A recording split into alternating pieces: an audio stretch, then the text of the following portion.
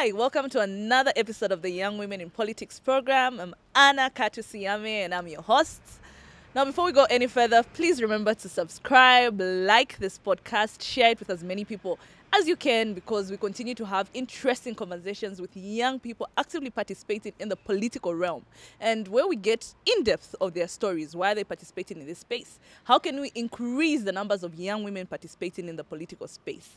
I have two very interesting guests, capable young women that are in the political realm itself, have been able to participate in the last election. We're active participants, one as a parliamentary candidate, and the other, well, we can't wait to hear your stories. I'm going to give them a chance to introduce themselves so that we get to know them better. Hi Anna, thank you for having me. My name is Tinashe Mazala and I'm from National Restoration Party, known as NAREP. I'm currently serving as the National International Relations Chairperson, and I've been in NAREP for 7 years. Wow. Okay. Thanks, Anna, for having us here. Yeah. My name is Albina Musakanya.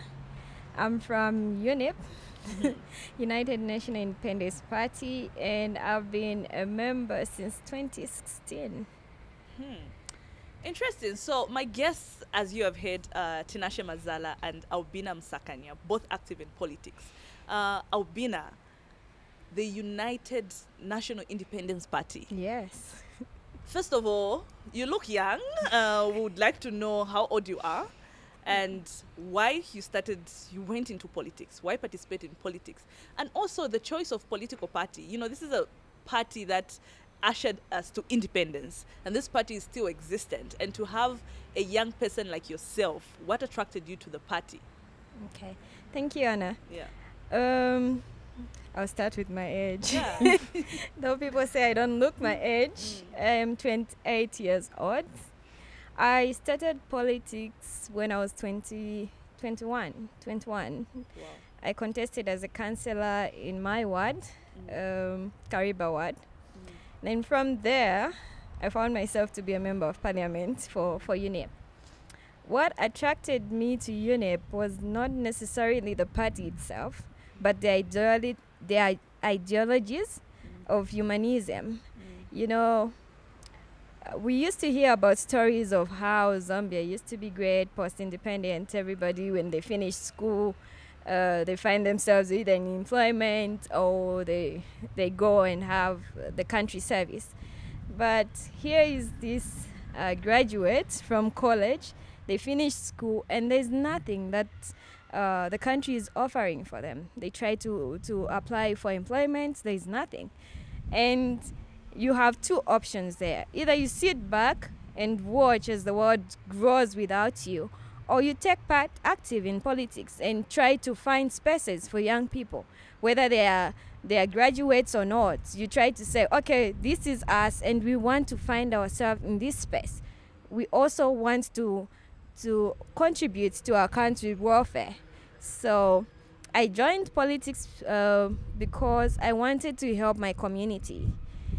Coming from a community where we had been putting or ushering members of parliament, councillors, but yet we still face the same situation, the same problems, and people are just comfortable. They're no longer interested in wanting to even vote, because they see, even if we vote, they told us the same stories. What's the difference? So it's better we just sit back and watch as we see our country grow, but I feel there's nothing for us without us. So I started my journey as a young youth, and it has been interesting.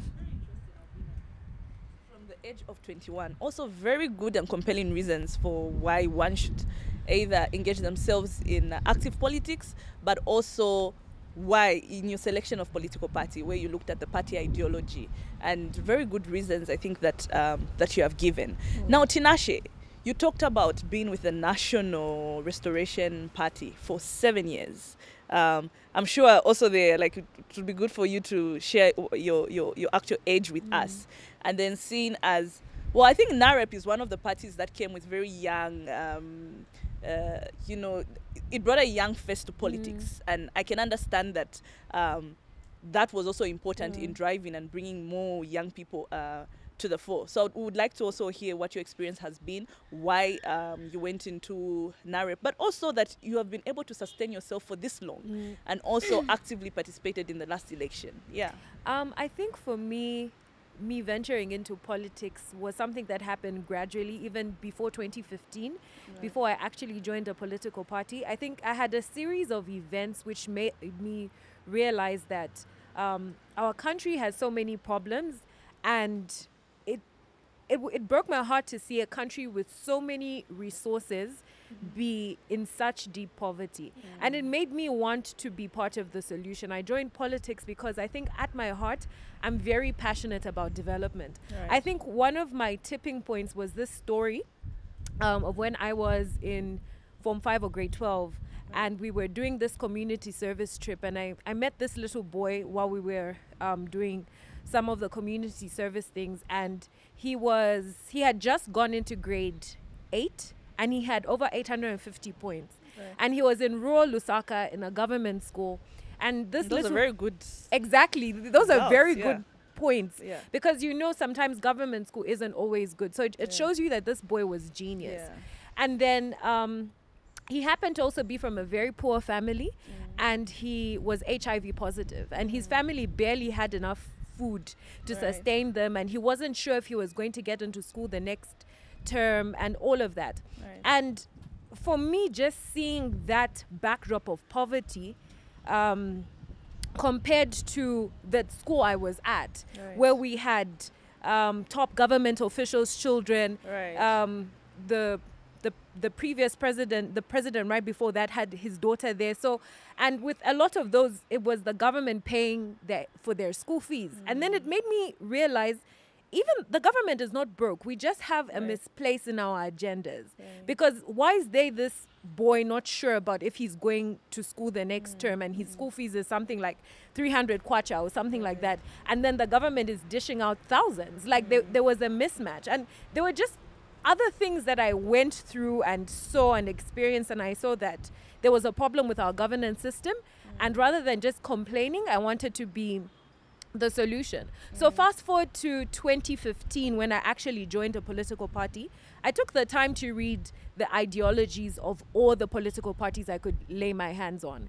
And I found that NAREP resonated strongest with me in terms of what I feel needs to happen in the country, the development agenda, and things like that. And I had monitored the president then, Elias Chipimo, since the 2011 election. And the things that he said resonated with me. So I think when I made the decision to join NAREP, it only made sense to me.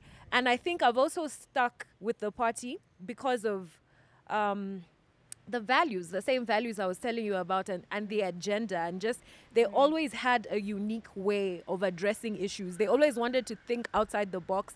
And it was also, it was one of those parties that was not started because someone broke away from another party. So they were not starting with these bad manners that are already existing in the political circle. And it was very new, very fresh. He was not a politician. He had come out of the corporate world and was trying to make an impact on the country. So I think for me, that's what led me to my political party. And you asked my age, right? Did I tell you? I'm 30. So I'm 30 years old. So meaning I've been part of NAREP since I was about 22 or 23. Yeah. Nice. I think one of the things I really get from the both of you, one of your reasons, your main reasons for getting into politics is service. And where you see the challenges that are happening in your communities, and then you see how do we change this, and then what vehicle, and for Zambia really, one of the main vehicles that will take you to political office, the main one is the political party. And that's where sometimes the mismatch with many young people is, where the political party is the driving vehicle that will take you to political office, where you can then now start to address some of these issues directly from a political standpoint. But at the same time, political parties have this dirty image, attached to them, where many young people like yourselves at the ages when you got into politics, don't really want to participate in politics. How did you thrive? How did you find yourself there and be able to, get yourself, rise through the ranks? Because maybe you can now start telling us about some of the things that you've been able to do in those 7 years, because I know that in the last election, you were both in the last elections, you were both very, very active. Now, to get to that point as a young woman, I mean, we can't ignore the many challenges and the barriers that exist for especially young women. So how do you do that? I'll start with you, Albina. I can start first. Just like you said, it's about service, eh? Right. In as much as you want to join a political party, you have to show that you can offer something to a political party that they do not have. And most of it is that they do not have young people who have the mind and the capacity. They are not persistent. A lot of young people join political parties, but they are not persistent because they find even in political parties there are competition. Like, in as much as she is in a political party, there are also other young people who are competing with her. Instead of competing together so that you find a common goal on how you can build other young people to be in the political party, you compete against each other. So for me, I started from the raw rank. I was in a district, but when they saw the passion, they saw the resilience, like, this is a young person. Besides, I looked way younger. I used to look like I'm a teenager like that. You understand? And she's talking sense, and she's pushing for these spaces. Why can't we upgrade her? So I went from district to province to national level in an instant. Not necessarily because I had everything figured out, no, but because I wanted to have a voice which can be heard, not just for myself, but also for my peers. So you start by doing a service to the political party, and they'll start counting you in as one of them.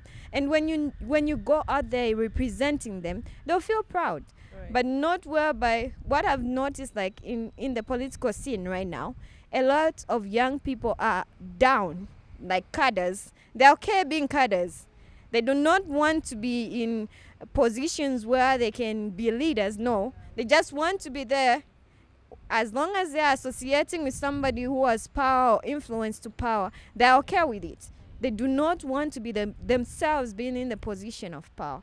So we need to change that narrative whereby young people can know, like, even them, they can be at the national level, be a leader in a political party, because they want to see the change themselves. As long as we continue having our youngsters, young people, because I'm part of them, youngsters underground, we are not going to push everything. Tinashe can be at the national level as long as there's a gap between Tinashe and people who are on the ground. There's nothing we are doing in politics because the chain isn't linked. So we need to make the chain link. Tinashe has to have somebody who is closer to her, but the chain is moving on, passing on to the last person. So they say you are strong as the chain is strong as its weakest link. Especially when we talk about bringing more young women to the space. I mean, I think one of the biggest challenges that we have in Zambia is really inclusion. We're in a country where I think it's now more than 60% of Zambia's population is youth. And by youth, we mean people below the age of 35. But currently, in our National Assembly, we only have 7 people below the age of 35. And out of those 7, we only have one female below the age of 35. So it brings, women continue to be marginalized, and then we don't have women in that space. So how do we start to create the change we want to see? And I think this is where you bring out the link, where we need more women in these spaces. We need more young women. I mean, I think in episodes we've touched on the many challenges that young women are facing. You know, things to do with the sexual reproductive health, period poverty, so many challenges. We can go to education and different challenges. But these things can only really be addressed by having young people in the space that will be able to contribute and bring about policies that will support the plight of even more young women. And I guess, which is why it's very important for us to have conversations like this, but also to inspire even more young women to enter the space like you have. Yeah. So Tinashe, so what's your take? Your growth. I think just like Albina, I also started from I think constituency or district level, and I think I was like an assistant secretary or something like that. And then people quickly see the value. It's like you give input or you offer to, and I think for me, I also believe in being. If I see a problem and I'm capable of fixing it, I'm going to do it. So it also showed a lot of my capacity. And I just kept rising and rising. And then I think also something very similar to Albina, we have the advantage because we are from smaller political parties. So I think there are less people competing for some of these positions than they are in larger political parties. Point. Yeah. Very important point. I was actually going to come to this. I think you finish and we'll come and touch on since political parties are the driving force in our political landscape.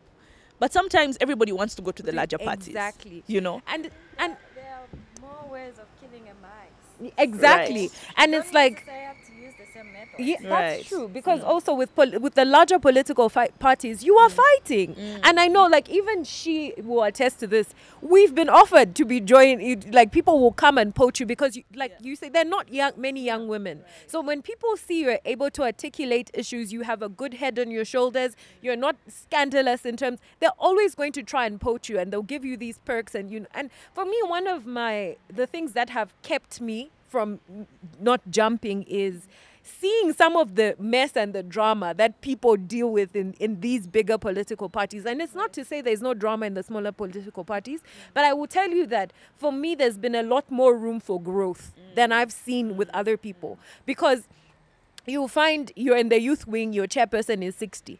At what point is someone actually giving you the chance to go and attend some of these youth-related events and do things like that? So I think a lot of it has had to do with being in a smaller political party. And then also, I also had the privilege of being in a party where, like I was saying, there was a time where we were dubbed the party that is the intellectual party that always talks about issues. I remember my aunt telling me every time there's an issue, your president rushes to write an elaborate paper about it instead of doing grassroots mobilization. And it's about the balance and stuff like that. And then you said also the advantage of being in a bigger political party. And especially if you're trying to be a candidate on the ballot paper, your chance of actually winning an election sometimes is higher in the larger political parties, let's be honest. But then on the flip side, you actually getting onto the ballot paper in a smaller political party is very slim. And for me, one of the things that I've been privileged about is within a small political party is I remember being in a women's lobby meeting, and she was saying, in my party, just to become a women's chairperson, you have to sleep with someone. And I'm like, wait, what? All I've had to do is show my capacity. So people sometimes take advantage of these things. So going back to what I was saying, I started from district level and then quickly went to, I think I started with constituency level, district level, provincial. And then one of my biggest jumps was I was moved from the youth wing to the women's wing, where I served for, I think I was doing I was a media liaison and doing things like that. And I think I was about 25. So I was very young. I was one of the youngest people in meetings and things like this. And it also gave me a lot of capacity. And then I got moved to the national level. And I think so far the highest role I've held is the one I hold currently, which is the National International Relations Chairperson. And then also I served as the national coordinator for the 2021 campaign. So I think for me, it was that was one. You've been able to rise to these large portfolios that someone young and at your age in a larger political party, let's be honest, cannot rise to that kind of portfolio. And it's not that they cannot, it's just a lot harder. The barriers are there. Yeah, like the barrier. Yeah. And when I said cannot, it's because there are situations in those political parties that hinder young people, especially young women, to progress to such. And I say this because I want to now sort of look at strategies, because they are not, like, that's strategies for young women. If you're going to get into these spaces, first of all, you need a platform for, look at it like, you know, a training ground. And that's what the political parties that you have been able to join have done for you. They've created this training. Look at you now. There's so much experience that you have gotten, and you're able to bring relevance in a space. I mean, we have been with you in different platforms, and we can see the kind of capacity, the kinds of skills, the kinds of experience that you bring to the fore. And I think when I talk about strategies, these are some of the strategies that we should put out to many young women. Is that enter the space, but don't go where you see that there are several challenges. You brought, I mean, just now when you were speaking, you talked about several challenges. Sexual harassment being the biggest. I think let's unpack sexual harassment, honestly, Anna, because and I think because it's one of the things you cannot run away from in these political parties. And even me, who's in a smaller political party, I've experienced it. I think it was in my first or second year, and the person has since left the party. But they started to get a lot friendly, like friendly and stuff like that. And I remember this one time on a phone call, he's like, "Okay, baby," and I sent him a text. And I told him, I do not know where you think this is going, but that should be the last time you ever refer to me like that, because I'm uncomfortable. And what this did, or in situations where people have gone past my boundary, it first of all, you draw where your boundary is. They know they can't mess with you. And then they also become marketing. It's like, no, that one don't. Don't even try there. She's and the worst thing about these situations is they also sometimes try to make you feel bad. It's like, why are you so uptight? You don't joke. You don't, like, if you said something funny, I would laugh, but it's not a joke, you know? And you know, with sometimes men have this habit of, if you are serious, I'm serious. If you take it as a joke, I'm joking. So it's the sexual harassment. I'm talking about strategies. Yeah. So Just like, this. There is importance in young people to set boundaries. Wherever they are, it might not even be in the political space, but there is need for them to set boundaries. And that's the most important thing that young people or young women do not understand. Like, most of the time you find a young person, they're somehow in this bubble. I don't know how to explain it, but they're in this bubble. I think everything is in dreamland. When you go into these spaces, nobody's going to sexual harass you because probably they are older than you. But there are a lot of people who are going to sexual harass you. But you have to find strategies in how to avoid such. How do you overcome it? How do you overcome it? First, you have to be principled. There are a lot of young people who go out there, and I don't want to talk about dress code because it's not about the dress code. You can dress decently, but somebody will still harass you. But it's about your personality, your principles.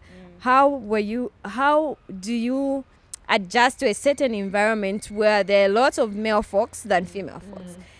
In as much as we are on the top national level, there are a lot of gaps between the women. Women are fewer on the national. Even when we go district or provincial, there are fewer. And you find it even difficult to like have this bond with somebody who is a female in your political party compared to the male folk. The male folk will be more welcoming to you, but you have to know how you address yourself to them and how they should address you. So I think boundary is necessary. So we'll continue to have these conversations, and I think there's an episode where we've unpacked and tried to talk about sexual harassment and the challenges, you know, that exist for young women in politics, especially with men being many of the gatekeepers. And really the only way is this chain that you were talking about. The only way we're going to continuously find a way of, I don't know, stamping down sexual harassment is by getting more women in the space, so that men stop being the only gatekeepers in the space. We also need more policy within our political parties, because I find that sometimes women are also the preservers of this toxic culture. I remember once having a conversation with someone, a female, who was telling me, you can't bring your party to disrepute. Why you? I'm like, I'm not the one who brought the party to disrepute. The person that decided to cross the boundaries and sexually harass or abuse a person, that's the person bringing it to disrepute. Me bringing it out doesn't mean. So it's, and I think a lot of the time we find pushback around these sexual harassment policies because people want there to be a blurred line. They don't want anything telling them they can't do what they want to do to people, you know, because they want to do these things and they want to not have repercussions. So the moment you put this in writing, there's a repercussion and you put them more at risk, but they're not thinking about protecting the females. So, and I'm glad there's an episode that actually unpacks this. Yeah, it does. So this episode, now you see, that's what I'm saying. So it's a real issue, but it's important. Conversations like this, I mean, bring it to light, but then also you find ways, you know, finding strategies, people like yourselves that have been able to sustain yourselves within political parties, being confident enough, speaking up for yourselves, and that's important. I mean, that's important for other women to see. But what I really wanted to touch on was also your experiences from the last elections. Can we just, you know, quickly touch on that? Because I think your experience in the political parties in the last years that you've been able to grow probably brought you, it culminated to your participation in the last election. What was that like? I think for mine was supposed to start as me being a candidate on the ballot paper. Right. So I had been adopted as the Kitwe mayor for my party. And then I had issues around filing in my nomination. So my grade, just starting with trying to get my grade 12 certificate, my school didn't give it to, they gave it to me the day of the election. And it was just so dramatic. But then, no, so I have my certificate, but they need like a certified signed that, and it was like it has to be a recent date or something. Yeah, it had to be a recent. Yes, back then. Yeah, it should so be that was the issue. So and I had started, if my squeeze in, I don't know, exactly, somewhere else. Because like my party president had to send someone to Eastern Province, and imagine he graduated what 70s or whenever that far back. And for me, like I kept trying to get in touch with them. They said they were looking for it, and they sent it on the day. Then now dealing with ECZ and all of that. And then also, for me, I found that there were also a lot of gaps within my party on the flow of information, because I'd never done this before. The flow of information, instructions and stuff like that. And I wound up not filing in my nomination. But then when I took when I was sort of disheartened, because I also just wanted to start to gain like the relevant experience of being a candidate. But then I looked at the gaps in my party and I said, okay, if I'm having this problem or I had this problem, other people have had this problem in the country. And so then I spoke to the president and I told him, I'm not going to, I haven't filed in my nomination, so I won't be able to stand, but I see there's issues. And let's see how I can help. How can I help? Let me use my expertise. And he was blown away. And from there, and it was actually supposed to be like a remote role. And I was supposed to help out a lot less than but the gap was so huge. And this is how I wound up taking up this role. And this is also a strategy. Look for the gaps and fill them. Because, you know, the times when the gaps are not filled, maybe people don't have the expertise, or people are just not aware of the gaps. And if you show that you are valuable, people are always going to hold on to you in your party, and they're always going to create space for you. Because even when that happened for me within the party, people were not happy. Right. It's like, you've brought this small girl. What does this small girl? And you know, like, and it was just also having the wisdom to navigate in those situations. And by the end of the election, I'd won those people over because they saw, okay, this small girl knows what it is that she's doing, and she's made this space easier. She's not coming to want to take over. She's brought in a different voice, a different perspective that we're not seeing. And to go back to what you're saying about inclusion, we also need to sometimes remind these people, no, I'm not trying to push you aside. Right. I need your expertise as well, because there are also certain things I don't know. I'm not the wealth of knowledge. All I'm doing is adding a different leg to the table that was not there before, and now there's more stability. So I think, did I answer your question? You did, you did. And we have to wind up, and there are many lessons, I think, from your experience. And I want you to think about some of the lessons that you can give to other women in the space, you know, in the political space. How do you prepare yourself, especially like, you know, for an election? there's so many bottlenecks that you face, but you managed to thrive and also find, be relevant in that space, and then you still came out on top in your political party. I'm also going to come to you, Albina. I think for you also, just maybe pick on some of the lessons, and maybe you can tell us what your experience was like, but mostly like pick on the lessons, or like sort of couple it with advice that you would give for somebody who is running next time. Well, I'll start with saying, when two elephants are fighting, it's the grass that suffers. In this scenario, 2021 elections for me was a very big lesson, because during that period we had in-party conflicts in my party, and some didn't want me to contest, others wanted me to contest. So I had this deja vu, whereby should I go or I shouldn't, and then I ended up going. So the other part, which was from where I was coming from, they're the ones who didn't want me to contest, and I felt like I was all alone, because in this election I was contesting as an MP who didn't have candidates like councillors, so it was more like an independent candidate. But one thing which we need to know as young people, we have the minds, we have the brains, and we need to just trust our instincts to say, okay, why are you standing in the first place? Because there'll be always those people who will try to demean you, to say, why are you standing? I mean, everything is fine in this country. Why should you contest it as a young person? But you feel like there's a need for young people to actually be in the political space, because most of the time we are being sidelined of a lot of national issues that we do not participate. So to cut the story short, because this is a long story, I contested, and they made sure that I wasn't going to be successful in my filing in for my nomination.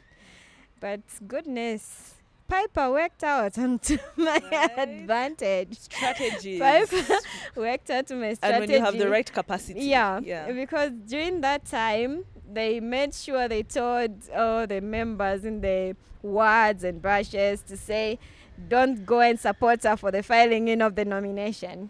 Little they didn't know is that I was actually working with power structures. So when they told me, we've nominated you, go and file in your nomination, I was there and I filed in successfully. Right. I think one thing which young people need to understand is that you need to have information by your tip of your fingertips. Fingertips. You need to have that information. Because in as much as it was my second time filing in my nomination or contesting in an election, there was some information which I was lacking behind. And it was nice that I was networking with my comrades from Piper, obviously. I called Daniel to say, help me. I don't know what's happening. There's no one who is helping me in this issue here. And he told me, do this, do this, do this. I think ECZ staff were also like supportive, and the police was also supportive. The other thing which I wanted to mention was that, as a young person, we always feel like we lack, we are inadequate, and we cannot do certain stuff. But if you go in this political scene, you find like you have that solution that we are actually looking for. Right. These political parties, I may say, they'll hate me for this. Most political parties, they do not have this capacity of young brains. We understand our generation right now, and we have the solution. Right. So the need for young people to be in these spaces is very vital. So, it was quite a lesson. I think this conversation can go on and on. But I think my takeaways. Strategy on how you will enter the space, how you will grow, how you will build capacity, collaboration on your part. You just talked about how you were able to collaborate with other young people in the space, even young men within the space, in sharing information, so that it helped you in the end. And I think those are big. What's your last words anyway for any young woman looking up to you, who is also wants to participate in the political space, but they've been scared. You know, they feel like it's a place where, you know, they won't thrive, or it really doesn't accommodate young women. But we can see that it's been able to accommodate you based on the things that you have shared, the strategies that you've been able to employ in that space. What are your parting words? I think my parting words are bet on yourself. You really do have the capacity, and especially if your desire to be in politics is because of service, like it was for me, like I was driven by service, and I've stayed also because of service. And then also I'll also say, be sharp and have a strategy for money, because one thing with the political sector is they will keep you busy doing their things. And you if you're not careful, you'll find yourself a 50-year-old who's still relying on these political sectors. And this is why you find when people gain these positions, they start stealing, because you haven't amassed and accumulated any wealth. And you know, it's something that I had to decide, like realize quickly, where it says like, this, you're spending too much time in this thing that's not paying you. You need to be able to split your attention, and they will use you. Politicians will use you. So you also have to be sharp. And I think just finally have a strategy for yourself. What is your plan? Where do you see yourself? And when you have like a deciding strategy, you will see how the different things will help you jump. So it's like you see a gap there, you get that position. You see a gap and you rise, and I think ultimately get closer to what your strategy for yourself is. Right. Love that. Albina, your parting words. My parting words, I would say politics is addictive. It is. I'm not lying, it is. Serving the people is addictive. It's That's nice. very addictive. The first time you fail, don't give up. Right. For me, when I didn't get it the first time I contested as a councillor, yeah, it was hard, but I passed with that, and I found myself wanting to participate again. Even more. And I contested again as an MP. I still feel like I should continue doing it, even though I did not get it. Like in Livingston, we were 7 who were contesting for the parliamentary seat. Out of 7, 2 were females. Out of the 7, 1 was a youth, and that's me. And to just say it all, I felt like I was the only young person there, and who had this vitality, wanting to bring a new version of what we want in our country. But out of that, I came forth. And for me, that gave me the courage to say, okay, even coming from UNIP, I'm number 4. Meaning next time I can do better. If the resources are there. So like Tinashe says, the number 1 issue that young people face is resources. So if you want to contest in the next election, start now. Finding your resources, start finding your finances, because yes, political parties will say they'll sponsor you, but when the campaign comes, it's not going to be there. They'll give you 10% of that promise. So what are you going to do with the rest of the 90? Yeah. So this is where you find a lot of young people get stressed. So very interesting. We could have this conversation. We could go on and on. In fact, you at the end, you brought in a very important aspect, the aspect of finance and how you prepare yourself. And that's also one of the challenges, but also we need to look at strategies. And I liked how, Tinashe, you talked about have a strategy for yourself. And that should include finance. How do you finance your campaigns? How do you... Your life. Yes. And also not looking at politics as the place where you're going to get money, because then you end up being corrupt. Would have been rich by now. Exactly. Wow. Brilliant conversation. It's been lovely having you. I think that this conversation should even be more unpacked. There's many things that we can touch, and that's the importance thing of having a platform like this, where we talk about young women's real experiences in politics, and having you share your experiences and knowing what you've gone through, that can help somebody else. But also, it just shows that it's possible. It's possible to have young women in the space, and there's more that we can do. So thank you very much. Thank you for your brevity. Thank you. And just for this space, I think is a very important space, and I'm looking forward to see what comes out of it. And hopefully we'll have next women in our councils, maybe as a president next time, and in our parliament. Beautiful. Thank you very much for watching this episode of the Young Women in Politics program. Our main aim is to amplify the voices of young women in politics, like the ones that I've just sat down with. So please remember to share, subscribe to this podcast, share it with as many young women as you can so that they can get inspiration from people like the ones that I've just had today. Thank you very much. My name is Anna, and goodbye. Bye-bye.